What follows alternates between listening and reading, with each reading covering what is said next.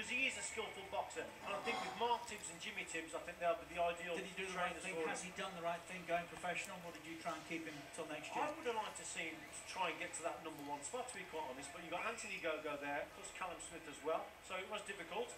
Look at that for a left hook, he's got quality, right hand finishes him off. The right hand finish is a really good shot. Yeah, it's a good shot, but it's the left hook that does the damage, Steve. There it is, look at that for a shot. Peach of a punch, then it's a chopping right hand that just finishes the job off.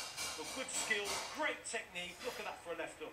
Superb, and there's the right hand. And that overhead shot there, if you look at it, his feet are good. And he actually turns away. That's a lovely little move to turn away. Yeah. Then he comes back as with he lands chopping the left. right. Yeah, as he lands the left hook, he just pulls back a little bit just to create that